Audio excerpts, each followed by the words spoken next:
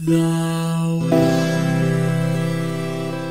is saved.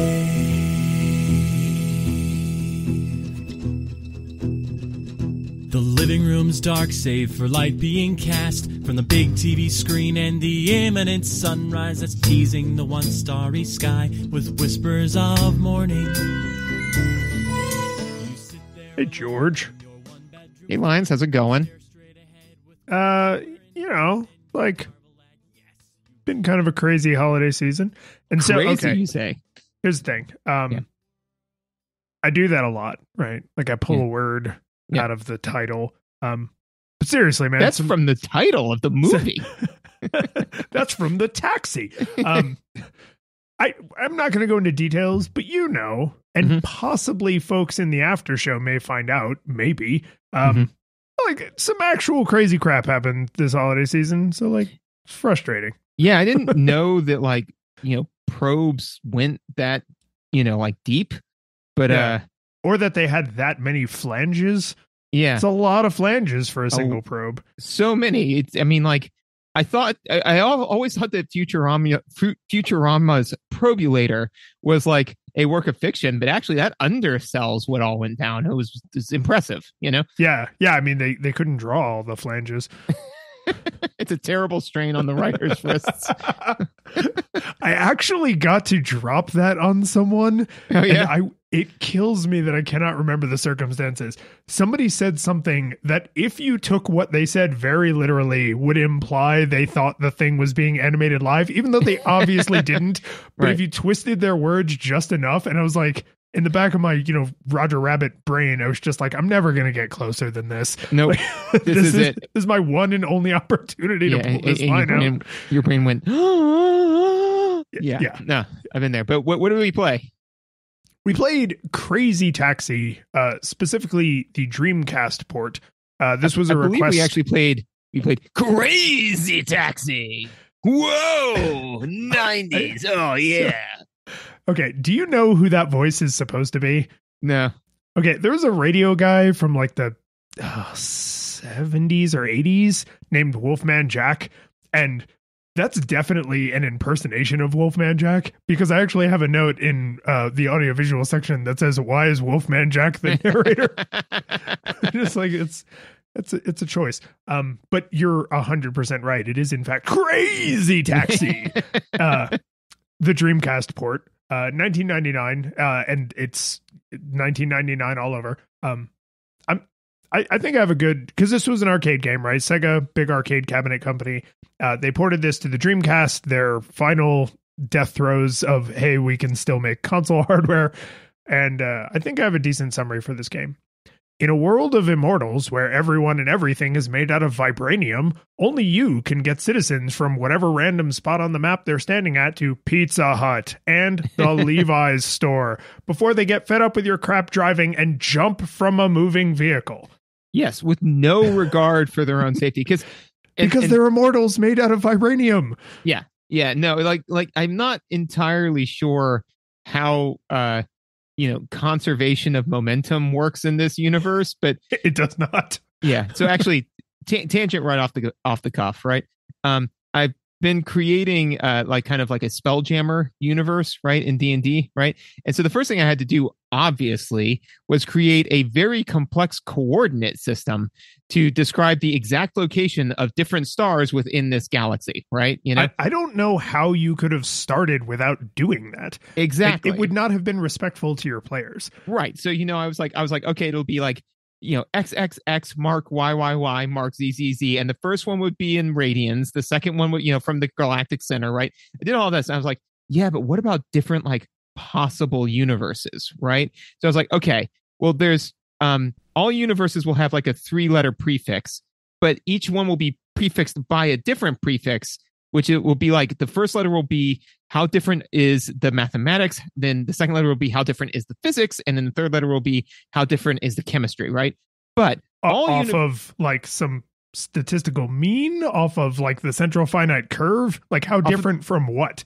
How different from like what we would consider, what the people doing the documenting would consider normative, which would be our universe, right? Got it. But But the thing is that as I was just kind of like, and I promise this comes back, is that I was like, is I said like, okay, so what I'm going to do is because a lot of the interesting stuff is like different timelines and stuff, right? So it's like basically all universes are considered AAA universes, which is the math, physics, and chemistry works the same, right? When you start to get outside of AAA universes, then things start to get weird, right?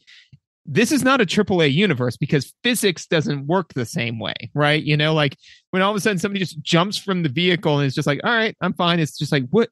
How though? And it's just like, well, you know, science. Like I can't. Well, there is no speed at which you can strike an object that causes damage to the car or the object, right? Like it's just everything is made. And the thing is, I was playing this game for 30 seconds before I went, oh my God, everything is made out of vibranium. Like, or alternatively, like everything's made, like I think that you're right, but is that everything's made out of vibranium, so like nothing can dent, or that your car is almost infinitely dense and everything else is not. Right. So like these people weigh like 1 kilogram. And that's why when you like run into them, they just immediately like feathers, you know, it's like hitting a car, like a feather with your car. It just kind of like flies off to the side unharmed, you know? Yeah. I mean, whatever it is, it has to be a fundamental feature of the universe. Because as we will discuss, everybody seems to be fine with everything that's happening, right? It's the one and only way to make people upset is to not get them to their destination quickly enough. It doesn't matter how much damage you can't cause damage, but like how many people you almost run over, how many things you crash into, like everything's fine. Should we chill before we actually start into this? We should chill, but I will just say that you know, just to give everybody kind of a heads up, this is no longer a video game review podcast. All we do is just delve into the physics of different video games, and not like game physics, like actual physics. So we got a bunch of equations. We picked a hell of a game to I've start got some slides. Do you have a slide rule? Do you know how to use a slide rule? You're a scientist. I don't. Is that more of an engineering thing? It is more of an engineering thing, and B, I think kind of like an abacus. Like, why would you use that anymore? You know, I feel like the main reason I even know what a slide rule is, aside from like just general history knowledge, is it comes up a lot in disaster movies as like, this old guy scientist still knows, like he can do the calculations because he knows how to use a slide rule, even though the internet is down or whatever. Right. Yeah, no, I never learned how to use a slide rule. Yeah, same thing with like an abacus where I looked it up once and I was like, I did look up once how to use that one. Oh, neat. And then it didn't retain because I've never used one. But yeah. Well, and the whole point of an abacus is to be able to use it quickly. Like knowing how to use it academically is kind of not knowing how to use it. Yeah, absolutely. But yes, we shall chill. Yeah, so if you are ready for your physics test, you can leave us a rating and review on the internets. If you really want to help out, I think the best way is to actually make a recommendation. If you're into this game or some other game, recommend that specific episode to someone, because that's, I think, the best funnel in. If you want to reach out to us or recommend a game for us to play, because we try and focus entirely on audience requests, there's a feedback form on the website. Social media is dead forever. Feedback form on the website. Super easy to fill out. Yes, good for everyone. Sanity is doing a lot better. But yeah, feedback form, website, links in the show notes. Also where you can do like podcast reviews and all that crap. If you really want to go above and beyond, though, you can actually give us money. And I think I told you this, but I just wanted to shout it out because this brings me a lot of joy. I think we now have patrons in 5 global currencies. Oh, yeah. You mentioned that. That's so cool because we just got I think we were at 4 and I think we just moved up to the 5th one in the last like week or two. But it's so cool, especially because I go and look and it's like, here's what they're actually paying you. But then because you are in America, here is what it will be in dollars. I'm just like, ooh, look at all these weird currencies that translate in ways I don't fully understand. And I hope Patreon's not screwing us. Look at all of these colorful monies. Some of them are green. Some of them are pink. Some of them are blue, but they're all monies. And they're all, man, America has the crappiest money. Our money's so lazy.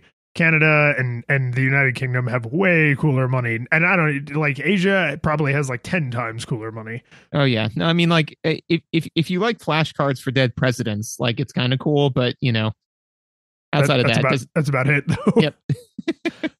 If you support us at any level, you get the after show, which is more physics lessons, or made up physics lessons sometimes. If you go at a high enough level, though, then we will shout you out. So first, we have to thank our 8-Bit Classics, Kevin, an amiable Axel, John, a bodacious BD Joe, Jason, a gregarious Gina, Yarno, gorgeous Gus, and Jacob, driver of the Relaxy Taxi, and our 16-bit hero, Michael, driver of the Relaxy Cab.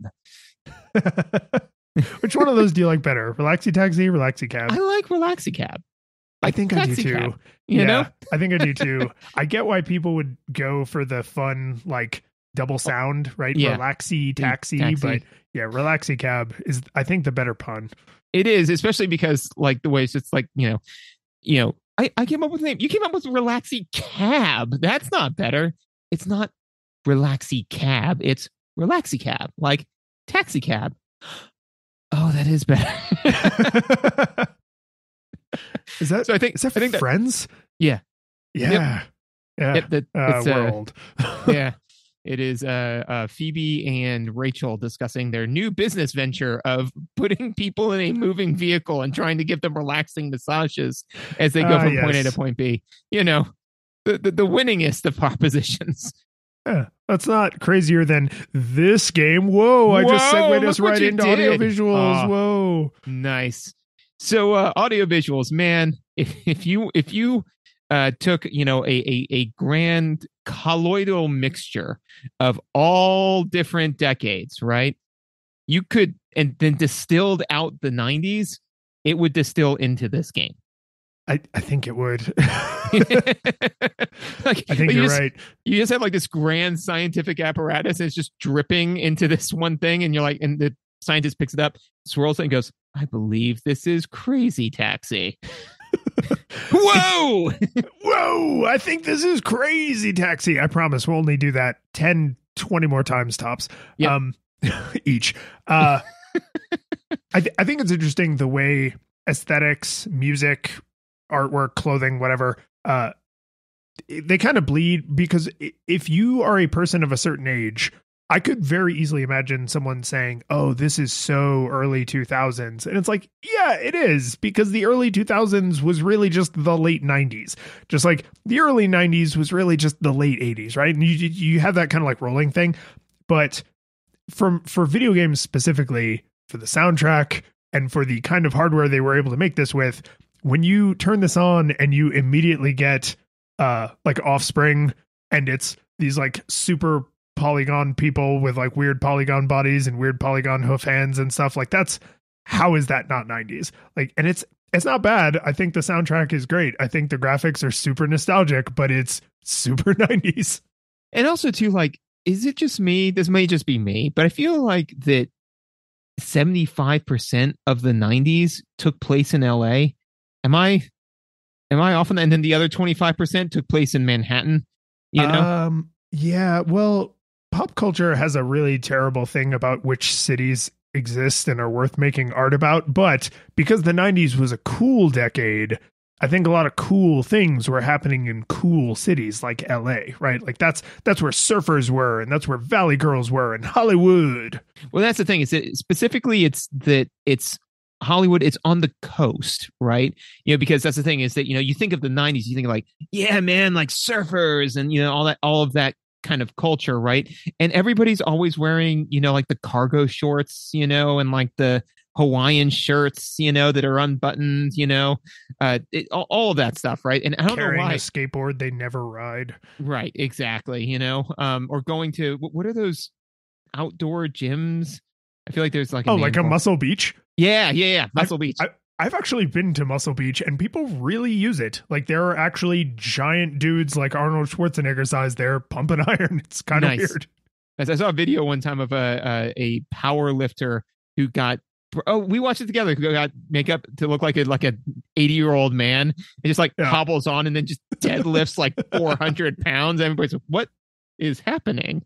Anyways, I say all that to say that, I don't know why I feel that in the 90s, both the video games and the video games are finally getting good enough to start to like reflect real life. So I just feel that a lot of video games designers just looked out their window and said, well, we're going to do that, you know? This more of this, please. You know what it is? It's like you got to write what you know. It's that kind of thing. I just realized and this is my fault. We completely skipped like, what is your nostalgia experience for this game? Do that. And I'm actually okay bringing it up here, not because I don't have any choice and I'm not going to retcon it back into an earlier part of the show, but because, well, it's that, but because also, this is our first Dreamcast game. And for me, the Dreamcast is not a PS2, right? Like that is its whole place in my mind is not the PS2, right? Like crazy people got a Dreamcast because, you know, you and I have a long running thing that I think most PlayStation and N64 people have about like, oh, but I went to PlayStation because Final Fantasy. Oh, I went to N64 because Super Mario and Legend of Zelda. But those are both opinions that I, as a sane adult, can respect. But the only people I knew who had a Dreamcast, it's because they just could. Like they just they had enough money to have all of the things they wanted to have, and then also like put this crazy gamble on the Dreamcast. So to me, this was a thing I played at friends' houses because I don't think I actually ever played this in the arcade. But I did play the Dreamcast one specifically, and that's the one that was requested by our community. And I was kind of blown away by how like good the textures look, because as we have both remarked multiple times, the PS1 kind of grainy, like it's a little grainy, but this looks like really smooth, like almost shockingly so. No, actually, the game looks pretty good, and just my nostalgia experience for this game is none.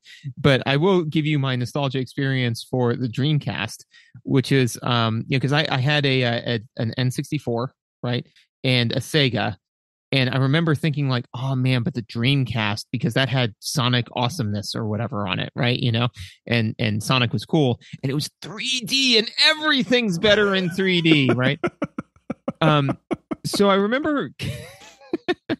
You're making me realize that eventually someone is going to request Sonic Adventure, and I am nervous for that day. Because it's Lisa when she gets the braces and smiles like, oh, there is no God. Yes. Anyways, but my nostalgia experience is not for this game, but for the Dreamcast, which was my exclusive time I spent playing that, because none of my friends owned it, was playing it in Target. Yeah.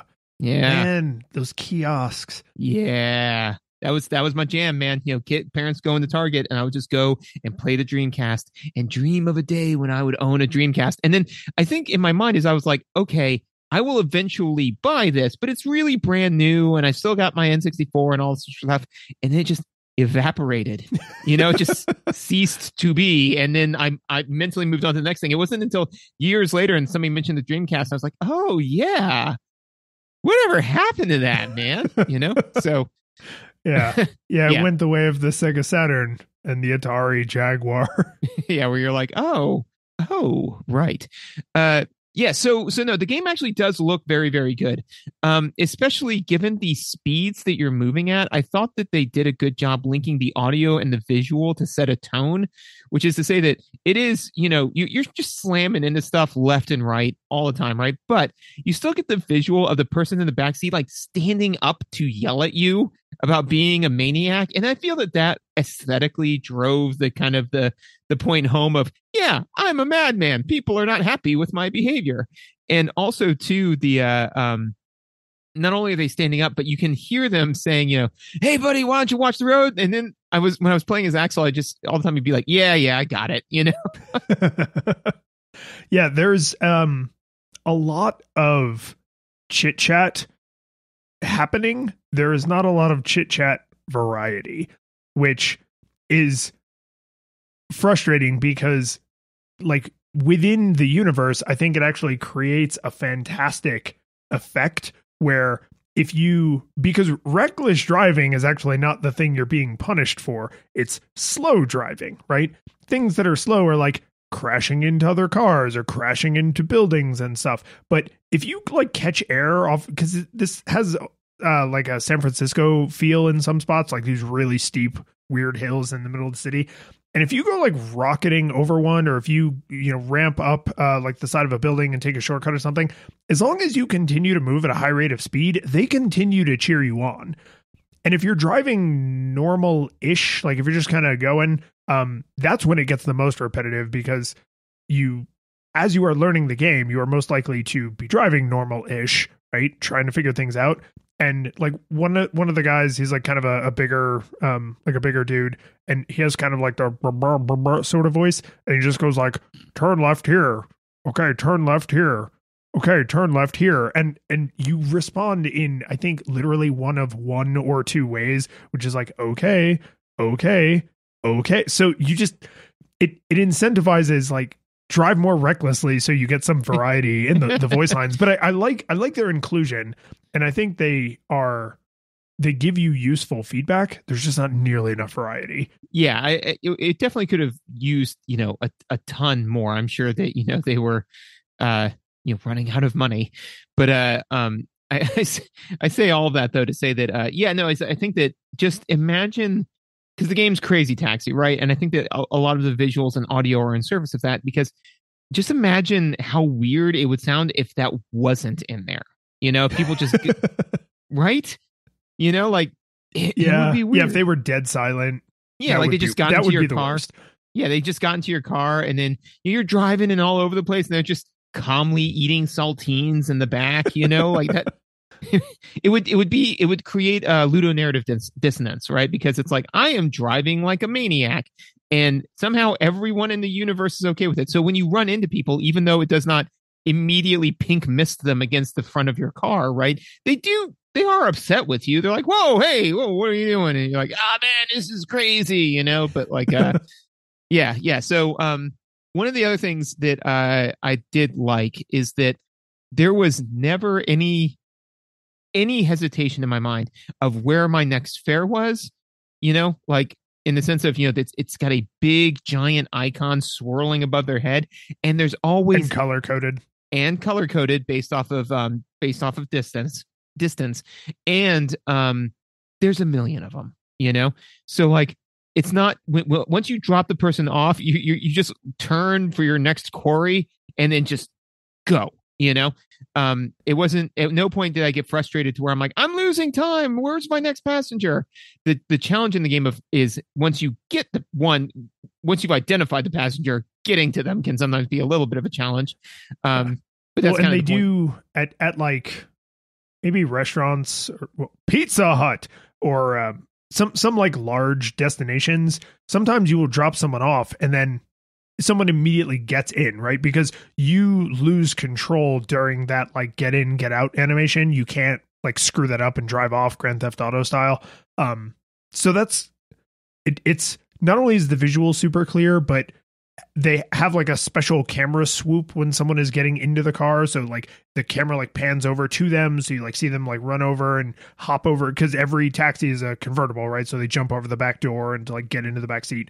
And it's nice to know if you're in the rear camera view, I'm driving. And if not, like something must be happening, because that's the only other time you're in a different camera view. Yeah. Yeah, no, absolutely. And that was the other thing, is that it will, is that the camera is directly behind you, but I kind of touch more on that in the gameplay, because that matters. One of the other things I really appreciate for the visuals of this game is that there's an arrow above you that points to where you need to go, right? I was literally just at work the other day trying to explain to somebody how to create a standard work document. I was like, you need to be very, very careful with your visuals, like the visual aids that you pick in and all this sort of stuff. And I said, do you play any video games? And they were like, nah, I play Mario Kart. And I said, sure. I pulled up Mario Kart and I said, look at your HUD. Now look at where they placed everything, right? And I said, most specifically, where are your eyes 90% of the time? And they pointed to the driver. And I was like, that's right. And now what's the closest thing on your HUD to the driver? And they were like, the items. I'm like, because that's the thing you need to know, right? So that area, if you're in a driving game, the area directly above dead center, that's the best, that's prime real estate. And what did they put there? The arrow that says where to go. right? So you're never like looking at a map and saying, turn left at LA Boulevard. It's never that. You're just going. So not only is that a great place to put that visual, but that is it tells you the route. It's not a compass, which is really nice, So it doesn't say, as the crow flies, go here. It says like, okay, turn here, and I know this because there's one place where there's like a hairpin turn, and it will guide you around that turn as opposed to just being like, no, now go this way. As you'll drive and they'll say like, yeah, turn around. Yeah, I will not go too deep into this because this is more gameplay, but sometimes it fails over to being a compass. And when it does, that you feel lost, right? Because you're like, I had a GPS, right? I had Google Maps giving me turn by turn, and now you're just telling me which way north is, and that's way less helpful. But you're right, when it is operating, which to be fair, it operates correctly the vast majority of the time. And when it is operating correctly, it would be virtually impossible not to see it, because not only is it a giant green arrow, but it kind of like swoops and turns and like elongates and collapses. So it is a really clear indicator, which to me says finding your way there is not what is going to be challenging about this, right? It's getting there as quickly as possible, because there are lots of secret shortcuts and stuff. So as you became better, you would start to maybe kind of ignore the arrow sometimes. But that's for an advanced player. For an entry level player, the HUD gives you everything you need to get started. And the number one thing you need besides like, where am I going, literally driving to, is where do I need to get to? And the arrow handles all that. So I'm just going to throw this out there and we can kind of touch on it or not later, but is this a good Superman game? Oh no. Because it apparently runs on a similar engine. Because you don't have health or hit points. The goal of the game isn't to find where you're going. You have all of the information and all of the abilities to do it is to get there as quickly as possible while ostensibly running into as few things as possible. In this case, not because you're a good person, but because it slows you down, Yeah. Well, it slows you down from saving the person you're trying to save. Yeah. But yeah, I mean, like, this is... crap. Is this a better Superman game than Superman 64? I mean, definitely, because, yeah, like a dog turd is, but, I'm just saying. Yeah, nope, ship it. That idea requires no further refinement. Love it. Love everything about it. Okay, so next time somebody says, man, it'd be great if they made a good Superman game, we could say they did actually. Have you ever played Crazy Taxi? Well, I think specifically if they're like, oh man, Superman 64, and it's like, oh, but did you play version 2 on the Dreamcast? It's got a bit of a different paint on it, but it works. Yeah. So do you have anything else for visuals? I do want to give a specific thumbs up to what I assume was a very intentional decision on Sega's part, which is no matter how much nonsense is going on, and there's a lot of nonsense, right? Because you can turn the amount of traffic up and down, you can turn the amount of time you have up and down, which makes you make increasingly reckless decisions. But there's a lot of other cars, there's a lot of buildings, there's crap flying around at 1,000,000 miles an hour, and yet I didn't experience a single slowdown. I didn't experience a single like weird frame skip or jump or screen tearing or anything. Like, I have played modern AAA games that were not this buttery smooth.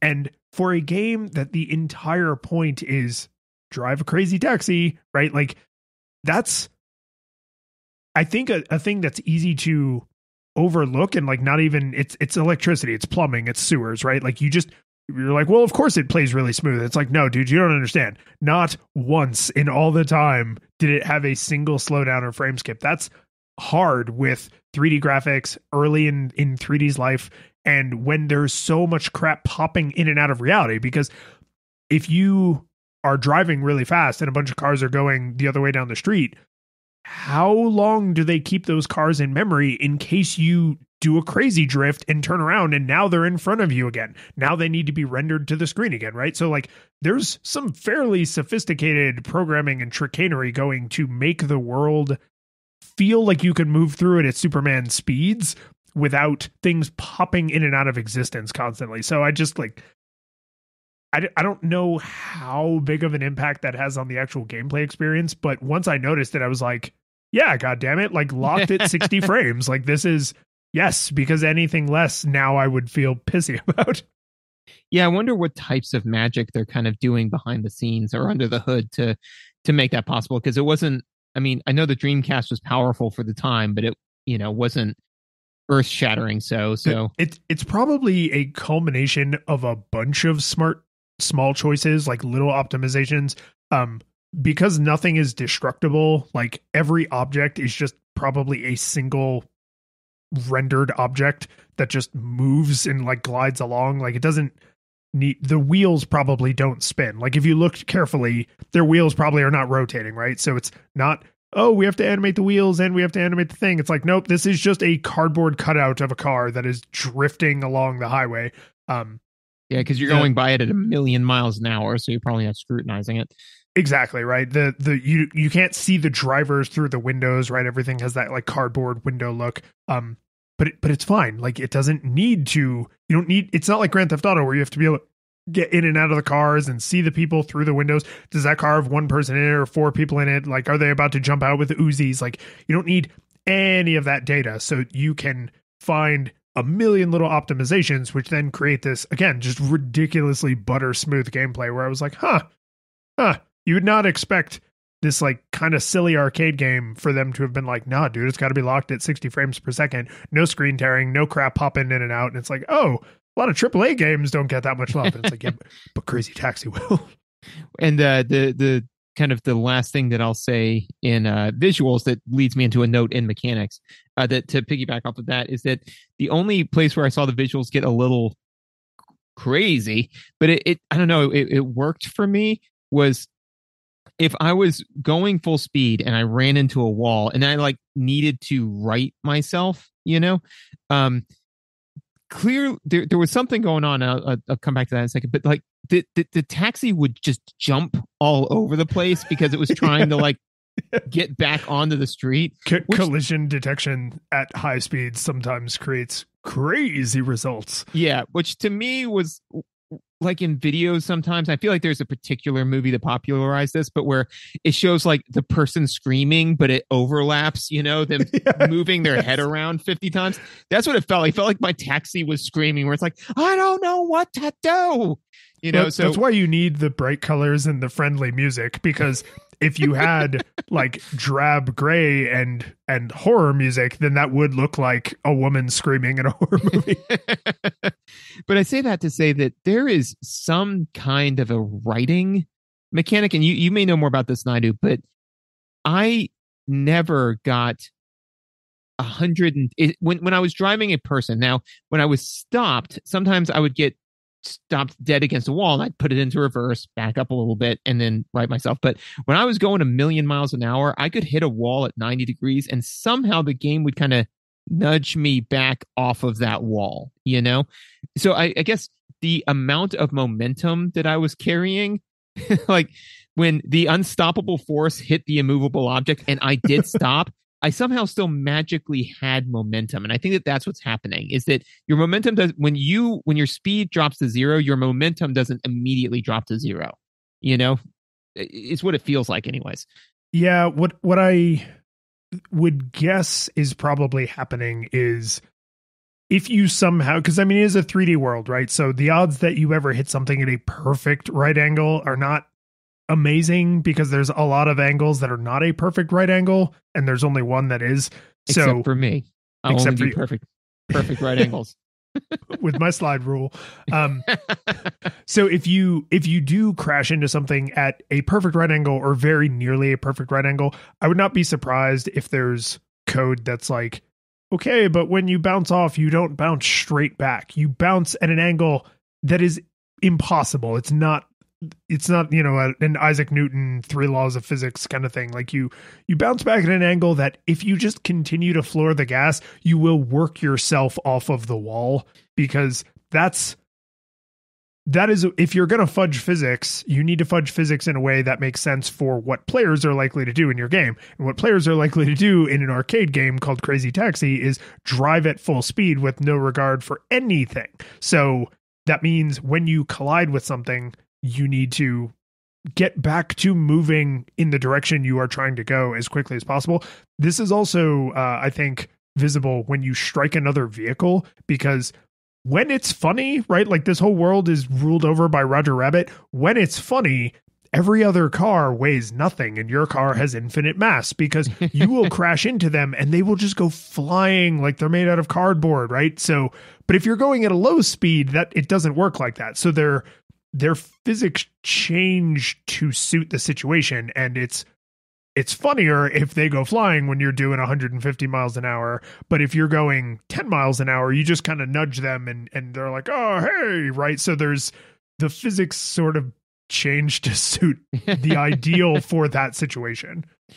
You know what also wouldn't, because I think that the way that, so my guess is two things. One is that the way that they're carrying momentum in the game, again, defies all physics. And they can do whatever they want, right? But that basically your momentum is not conserved, right? Which is to say that, when you hit another car, the amount of momentum that you transfer to them does not deplete your momentum by a similar amount, right? No, you create energy from nothing. Correct, right.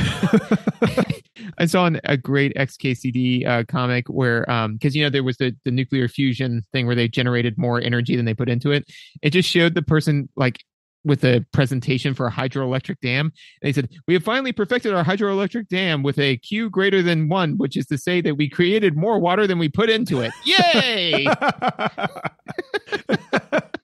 I don't remember seeing that one. That's a good one. Right? I saw that and I was like, ha! And then I turned to Megan and I said, hey, honey. And don't. No, never mind. It's fine. I saw funny. I say all that to say, so I think that that's part of it. And also, I think that I saw this, but I don't know if my brain's, Roger Rabbiting itself, where it's like, no, you definitely saw this. It's like, because I wanted to, is if the car is rectangle shaped, but the car's hitbox is boat shaped, to where it's like the hitbox is like rounded on the sides. So it'll kind of clip through the headlights, but you're not really going to notice that. But that would give you a nice smooth kind of edging off of the wall, See, that would be another thing that if they were very clever, that they might do at higher speeds. So like if you imagine a box, as the box accelerates, it becomes boat shaped, right? Right. So like the ends like pinch in, because that would be mathematically, that would be a way to make the system give the player the results they want, right? Which is at slow speeds, when you can obviously see that your giant Cadillac convertible has clipped the edge of a building, you expect to hit the building, right? If you saw the car, slide through the building, that would look weird. If you're going 1,000 miles an hour, what you want is that like, whoa, we almost hit that building feeling, even when the game is like, no, buddy, you did hit that building.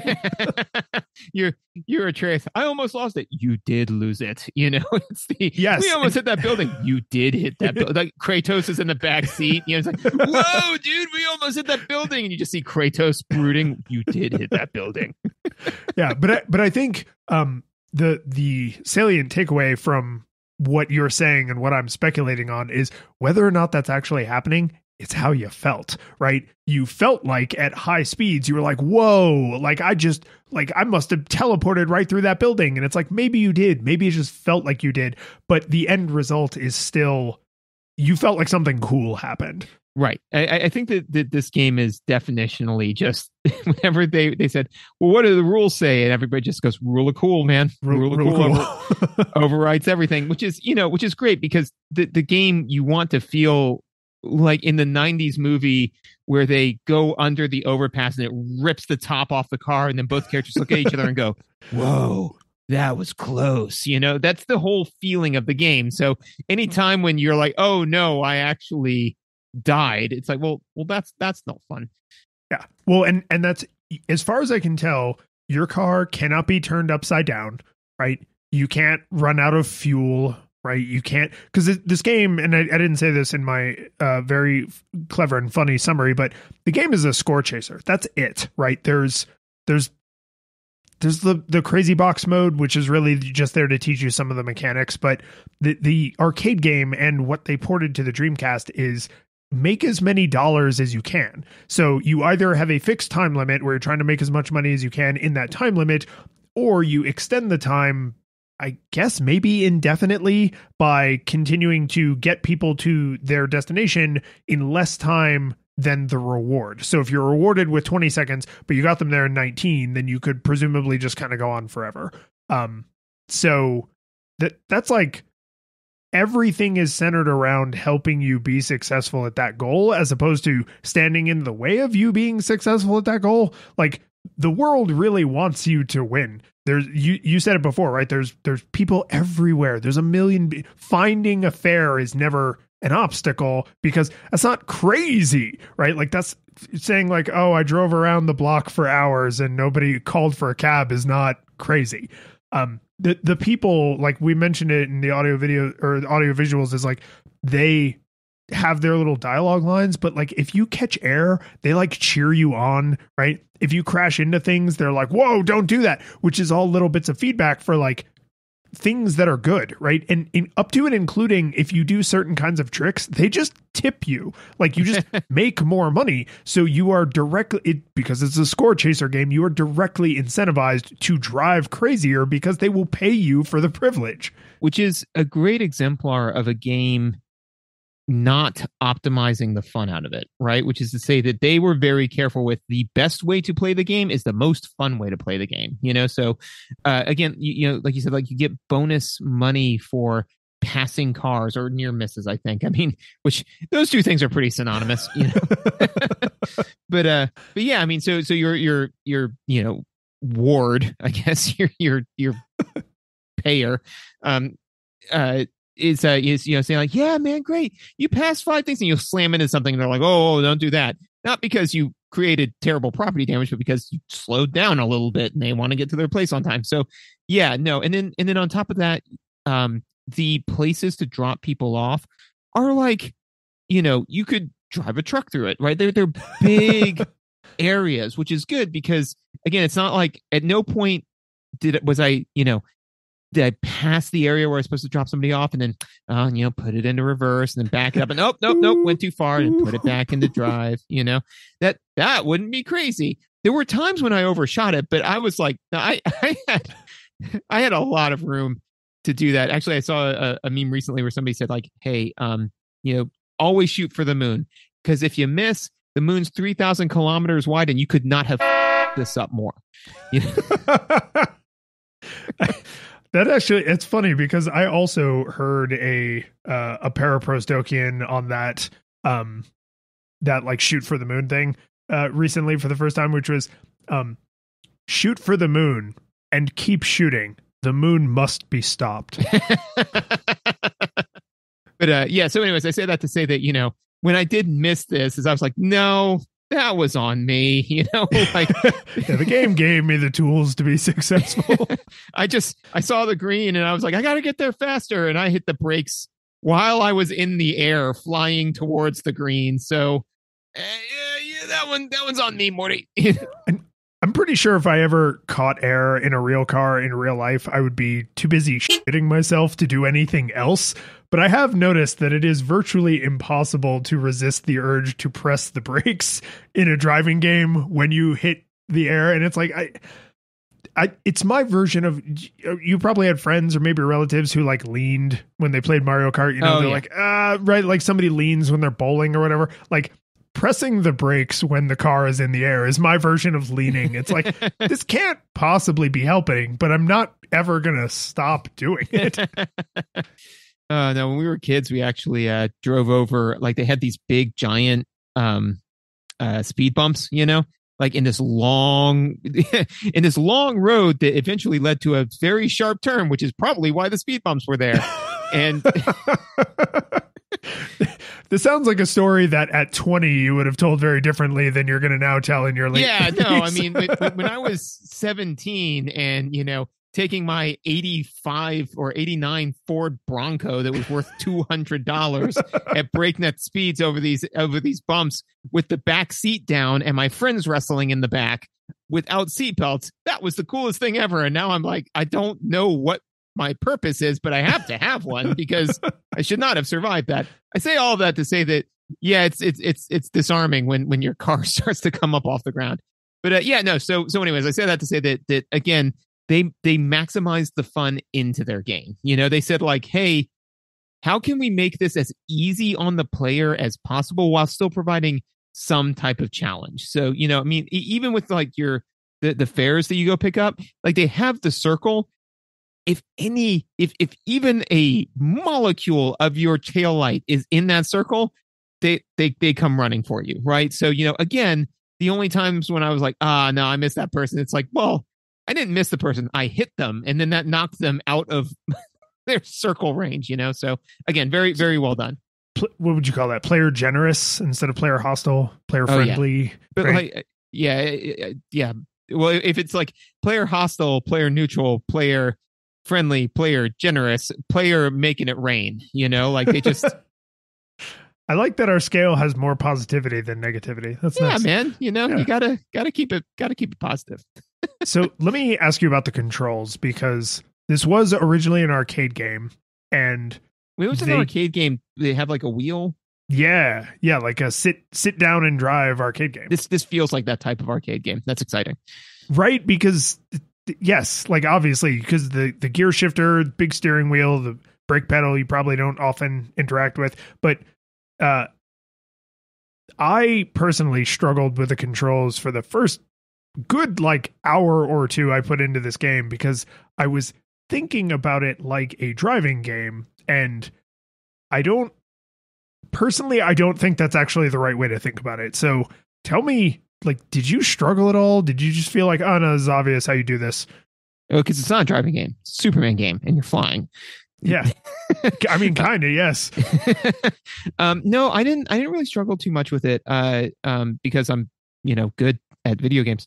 But no, the thing that I really did struggle with, that honestly took me a minute, was that drive and reverse are not the same button, Yeah.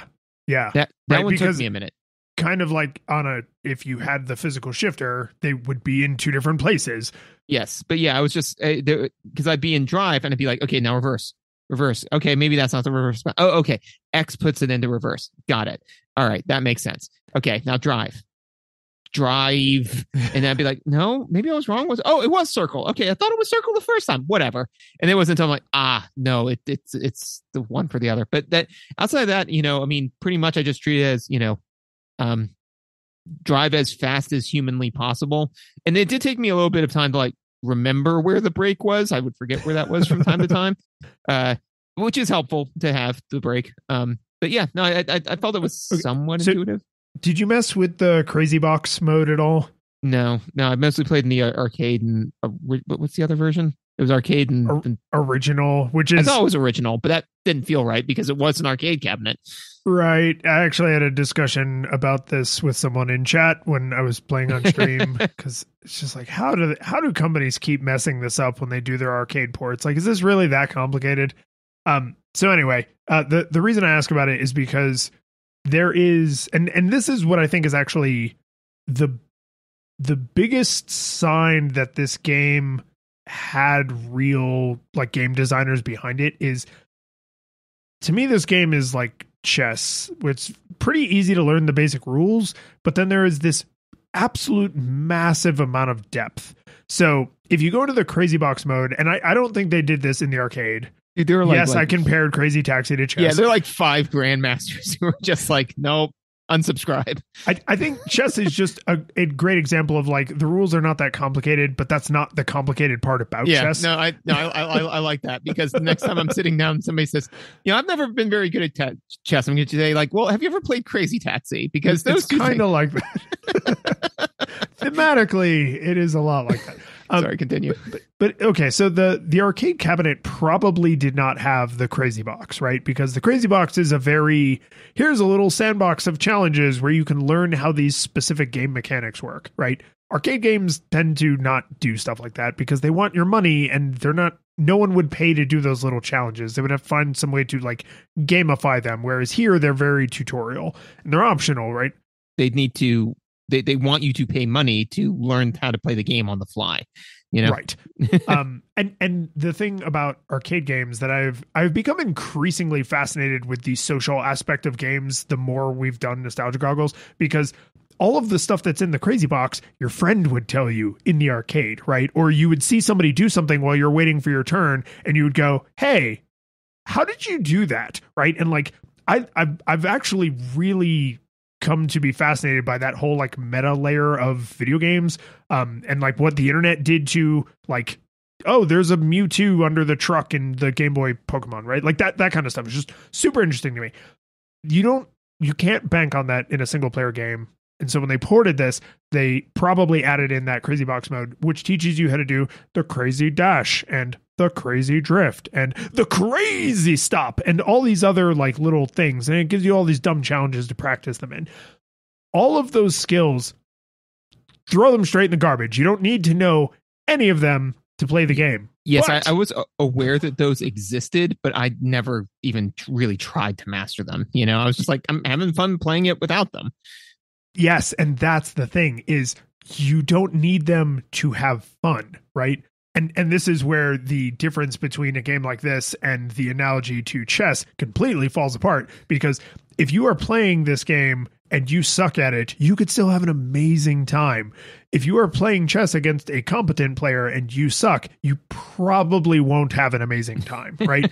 So, I mean, maybe if you're into that sort of thing, but I was struggling with the controls when I was trying to execute the crazy combos, because the crazy combos, at least in my mind, do not make sense from a driving perspective. Because like to do the crazy dash, you have to hit the accelerator, let off the accelerator, hit drive, and then hit the accelerator. So it's kind of like a pop-up sort of, you know, like, because it's a shoulder button and a face button. You have to like alternate between them. And you can do it if you are at a dead stop or if you are going at your maximum speed, but not like the middle speeds, because the idea is somebody jumps in the back of your cab and then you crazy dash to immediately get up to like nearly your highest speed, right? And then when you're at your highest speed on a straightaway, you can crazy dash again to limit break and go like even faster than your maximum speed. And if you are score chasing, those kinds of techniques are required to get the highest possible scores, right? Faster turns, faster stops, fast. So yeah, more crazy. Yeah, you have to master those skills. The thing that I was struggling with, though, is I was having fun just faffing around. And then I was like, oh, I'm going to try and learn some of these skills, because that's like how you get into deeper parts of the gameplay. And I near broke my damn hand because the in-game instructions suck ass. They're so bad. And then someone in our Discord was like, oh, hey, here's like a clearer instruction of how to actually press the buttons. And once I stopped thinking like, oh, I'm shifting gears and I'm pressing the accelerator and I'm pressing the brake or I'm steering the car, I was like, this is a Hadouken. Like I'm doing things to the controller that will then make the car go faster. Then I got it and I was fine. Nice. But I can't imagine that that's a problem in the arcade, right? Because you have physical driving controls. You have to think of them as physical driving controls. Right. Yeah, no, yeah. And like I said, like I enjoyed just kind of faffing around, you know? Again, I think that would ultimately, limit my time on it. Like I would peter out faster than you, because you have this skill based thing that you can now do. For me, it's just once the novelty of it's crazy wore off, I would be kind of like, all right, you know, that was fun. I say that to say that I do also feel that this game really benefits from like playing with somebody else in the room, because I think that the most fun about this thing is doing a horrifying or crazy or ridiculous thing, and then not only you enjoying it, but the person beside you enjoying it as well. Because at one point, I don't know how exactly I did it, but I made a wrong turn in Albuquerque and I was just driving on roofs, you know? And yes, because there's shortcuts. Yeah, and so I was just kind of like, I went from roof, I turned, and as I was like kind of about to go into the air, I'm like, there's no way I can do this. And I was on a roof, and I drove onto the awnings of another roof and just kept going, and then landed. I was like, that was awesome. Nobody cares. Like I'm the only person playing this, you know? But again, if we were playing together, or you're playing with, you know, a group of friends, right? That would be fun. Or I could imagine like at a college party where, you know, it's the apparently like the Mario drinking game rules, which is no drunk driving, which is to say you are only allowed to drink while you're at a stop, Right. Be like right. that like stuff like that, where it just be like oh man, like you gotta go. And then it's like, dude, I'm working on it. Like that type of feedback loop, I think is really critical for this game. To your point, the social aspect. Well, and the social aspect, I think, provides a like the cheese around the medicine for people who don't care about score chasing, because mechanically this is a pure arcade game, right? There is nothing to do but get a higher score. And this game actually had several sequels. I think there's Crazy Taxi 2 and 3, and then I think there's also like a Game Boy Advance port or something. So really? they wrung a lot of blood out of this turnip. But I don't know about the later games, but at least in the first one that we played, there's nothing else, right? There's no explorer mode. There's no the crazy box is like very limited. I think there's like 9 things, and they're all just there to teach you these mechanics. And if you went back to them, it would be to try to do them faster or get a better score while you're doing them or whatever. So it's score chasing all the way down. But it's really easy to imagine, siblings or friends that live near each other, or, like college roommates or whatever, playing this game and never score chasing because they just have a fun time watching each other drive around. So they never get into all of the crazier mechanics, or they get into them in like a more shallow way. And they don't really care how much money they're making, because what's amazing is, you're standing in the kitchen and your roommate is playing and you could see the TV, and they just go flying over a building when you expected them to crash into a building, but they just ramped so high and you're just like, whoa, that was crazy. Right. And it's like, yeah, but you only delivered one passenger. Who cares? That's not how we're choosing to engage with this. But if you don't score chase and you don't have a player 2 essentially to enjoy the game with, then I think you're right. Like the novelty would that veneer comes off way faster. Yeah.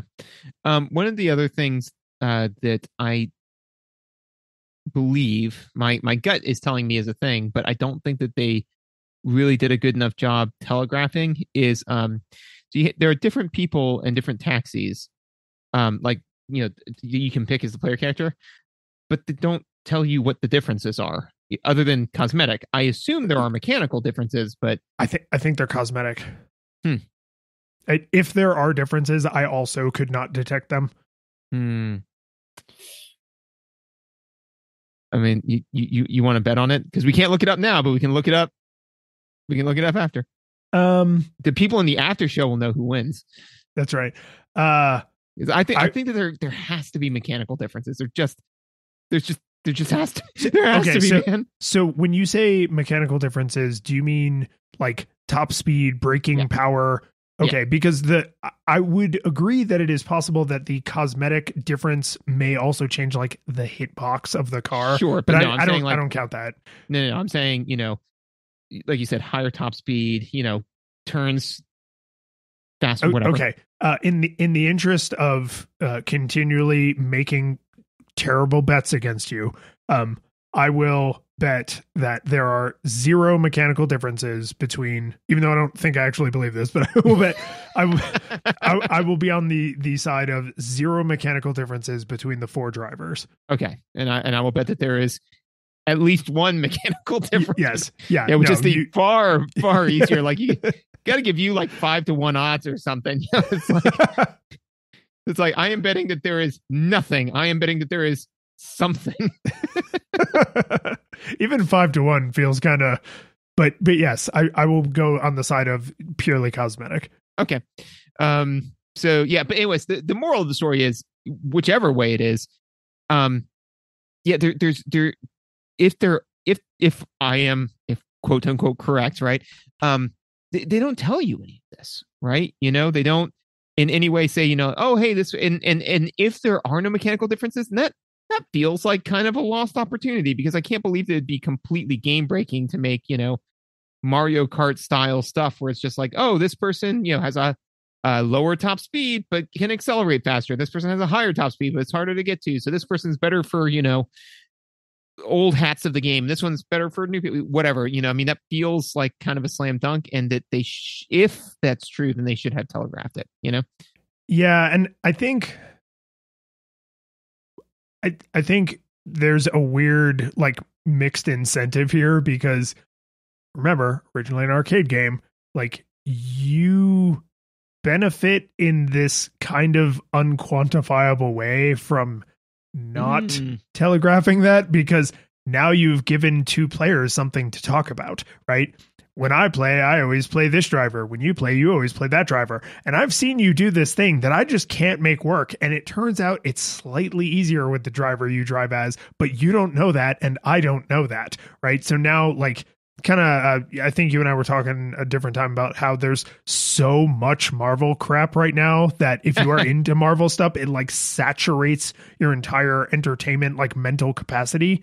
And, you know, MMOs do that same kind of thing. But you can imagine an arcade game trying to suck the oxygen out of the arcade, right? You want people waiting, you want them playing your game, waiting their turn to play your game, or talking about that time they played your game, right? Like you want to be the talk of the arcade. So you're probably right. Like there probably is some mechanical difference between them, but you know, I had to come down on the other side for reasons. Yeah, because otherwise it's not fun. Yeah, but I do agree with you. It is, as far as I can tell, in no way communicated in game. Like there's short of taking your own measurements of saying like, oh, did this person brake better or accelerate better or have a higher top speed? Like there's no UI for it. There's no UI for it. And also too is if there are differences, they'd be somewhat, from what I can tell, somewhat subtle. And there's no, again, my gut check, like from what I saw when I was playing, there's no great visual affordance for it either, which is to say that not only say like, is there no, you know, bars that say what it is, but for example, if you are looking at an MMO, right, and they give you no information about it, but you see one person who's 7 foot tall, 350 pounds, clad in full plate mail with a sword and shield, and the other one who's a lithe wizard with long flowy robes, you know, like it's and you said like, okay, which one of these two is the spellcaster? You know, you'd say the second one, and if the second one was the tank, then that's bad game design, you know? Now I have other questions. Well, I mean, this game, you know, we talked about the HUD. You have your score, which is the taxi fare counter, right? Like it looks like an old fashioned like ticking up counter. You have the gear that you're in, and you have how much time you have remaining. That's it. It's a driving game. No speedometer, because the assumption is you're always going as fast as you possibly can be, right? Yeah. So maximum. Yeah, so if there is a difference in top speeds, you know, cars usually have a way to communicate that specific piece of information to the driver that this game specifically leaves out.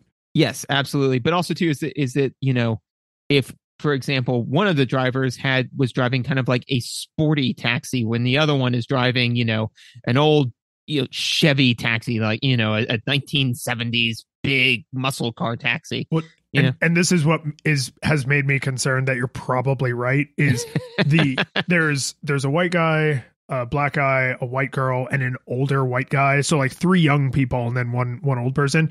And the 3 young people drive different cars, but they're all like from roughly the same era. The older guy drives like an old fashioned, like a 1940s kind of, you know, rounded, like you'd know it if you saw it, like a Studebaker maybe. And I'm thinking like, I bet that one has the worst acceleration, but the higher top speed, like Bowser in Mario Kart, right? Like it's like, yeah, it's an old clunker, but once she gets going, you better watch out. And that's the thing is that like all 4 vehicles do have different looks to them. But no, yeah, you're right. The last one does kind of have that. It looks like it comes out of Fallout 3, you know? Yeah. Yeah, but none of them, you know, one of them's not, you know, a Hyundai Sonata, and the other one is, you know, like the old American muscle car, right? They all look close enough to where I was like, any of these could theoretically be the Bowser, you know, and especially like if the older man had a bit of a gut, but no, he looks pretty svelte, you know, like he looks like he keeps in good shape, you know. Yeah, he hits Muscle Beach sometimes. Yeah, sometimes. Like, you know, he's past his prime, but you know, he does okay. The last note that I have is so this game controller had an analog stick, which is good because 110% necessary. Fortunately, around this time, they were kind of finally like, hey, if you move in 3 dimensions, you need to be able to see all that. But if, but and 64 style, though, still just the one. Still just the one, right? And as I was playing it, and I realized that this has, the one analog stick, I was like, oh my God, am I going to have to listen to Lions for the next hour and a half, not shut the hell up about the dumbass camera and how he doesn't have enough control over it? No, and you raise a fair criticism of apparently the only thing I'm known to care about. Well, that and plinths, but that's a different thing. Plinths and manners. You can't feel bad about the camera in this because the camera is always exactly where it needs to be, right? And I could imagine in a game that let you, because I think I just said this to you the other day, which is like I steer from the camera, right? Which is like in a game like Grand Theft Auto, I guarantee you I camera my way around turns. But in this, not only can you not do that, I don't know why the hell you'd ever bother. Like you corner at what would surely be forces that would rip your bones through your flesh, right? Oh, like yeah. You can take corners at maximum speed and, as you said, basically lose zero momentum.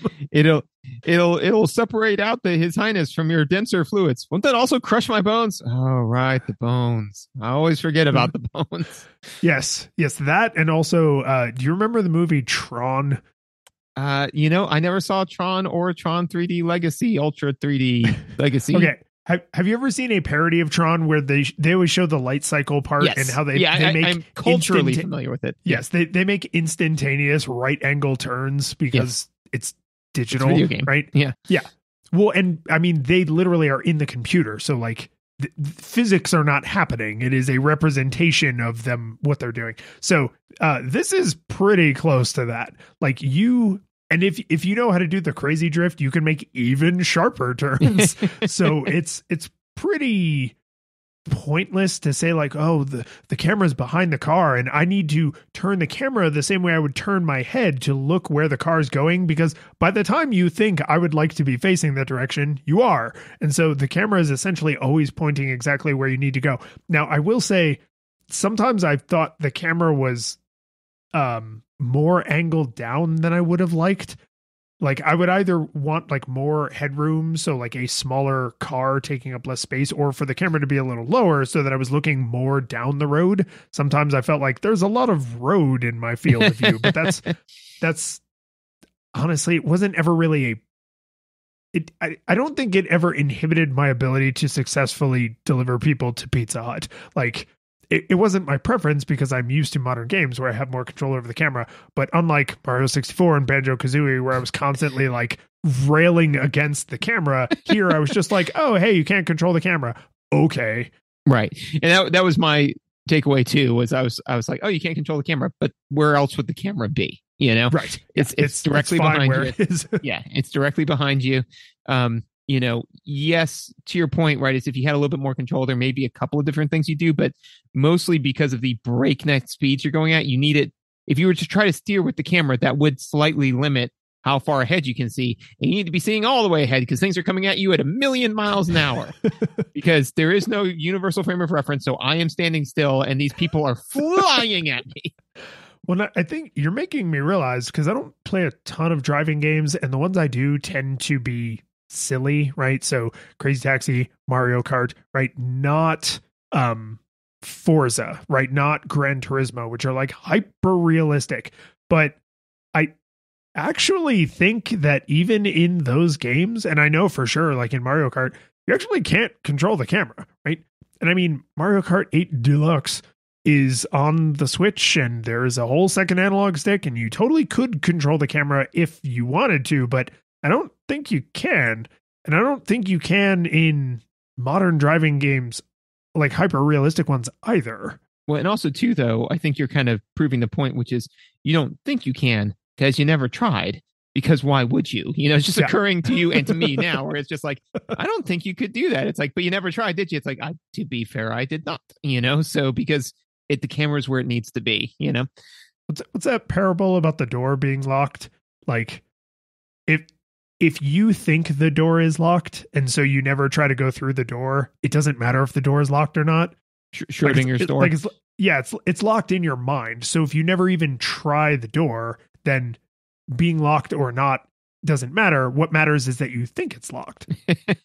Dude, we could definitely go down a philosophical rabbit hole about all that stuff, because I literally have, and you know, Teddy's 7, right? You know, so I mean, he's a 7-year-old, but occasionally he'll say like, you know, well, you know, what is going on with thing A? And I was like, it doesn't matter, because it in no way concerns you, and thus therefore it can both be and not be, but all of those possibilities will never collapse into a single reality because you will never observe it. But he's like, but is it or is it not? I'm like, but all of existence. It's like, dude, just don't worry about it. It's eventually what it comes down to. But it's just like, yeah, you know, it's just is the door locked or is it unlocked? And it's like, well, you're not supposed to go in there, so it kind of doesn't matter, does it? But anyways, that was my last big note, which was the camera is where it needs to be, and I thought you would be happy. I was, apparently, and didn't even realize it. But I think I'm also ready to wrap up. So I will, kind of to my own surprise, say no nostalgia goggles required. Like, this game's silly, it's fun.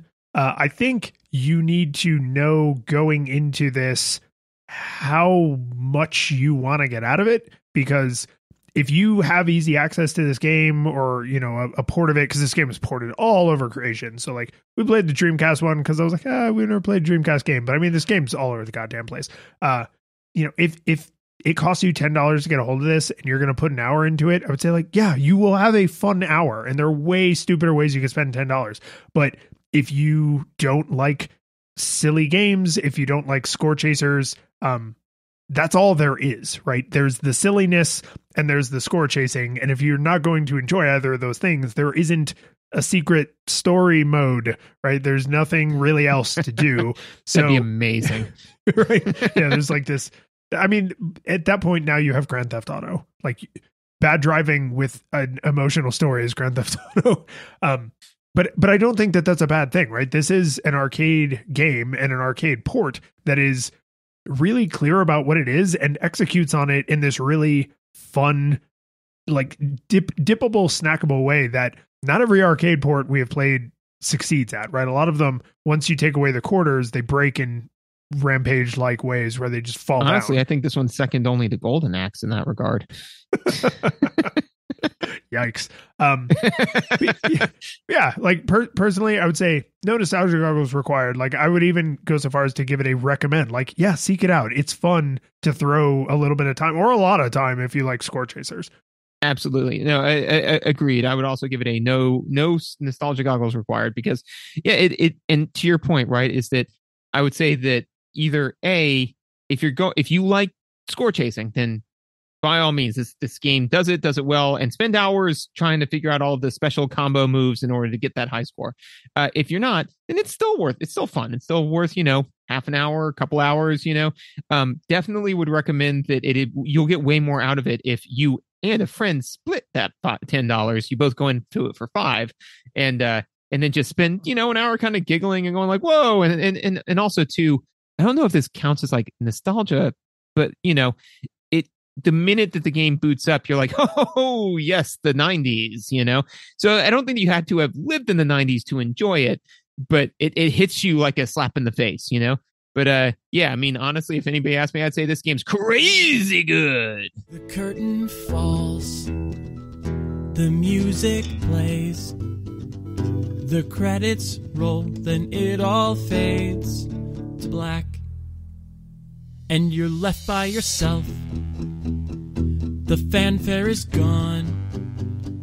There's no player 2 there by your side to share victories won. But as you slowly progress down the hall to your bed, a few great events leak back into your head from the time that you spent traversing the land,